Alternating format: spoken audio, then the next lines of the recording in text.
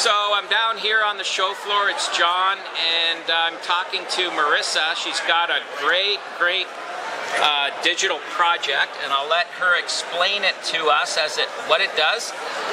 She has some products available here for sale as well. And Marissa, what are you guys all about? Well, this is the Sea Anemone, which is a line of flexible, washable, handmade circuit boards.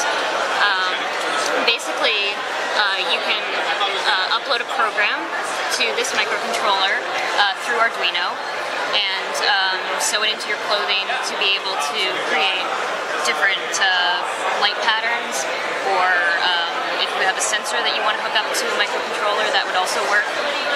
But right now we just have LEDs.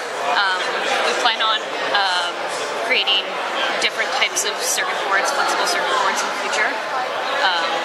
And eventually we want to make it easy for people to learn how to create electronics without any prior knowledge. So Marissa, where'd you come up with the idea for this? I've been working with integrating electronics into textiles for the past 9 years, and I wanted a different type of circuit board that you can sew into clothing without having to worry about a rigid circuit board poking into your body.